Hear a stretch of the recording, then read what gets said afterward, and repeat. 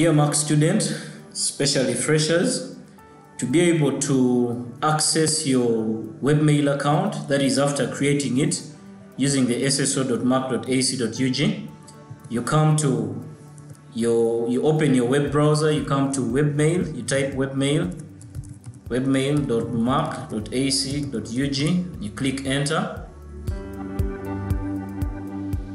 it opens up.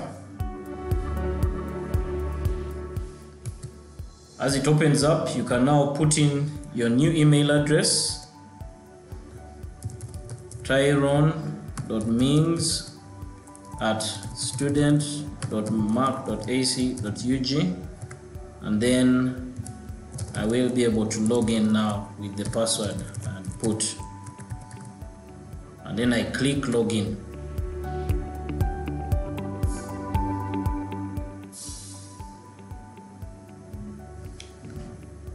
Sometimes it takes a little time because of connectivity, but it should be able to get us in.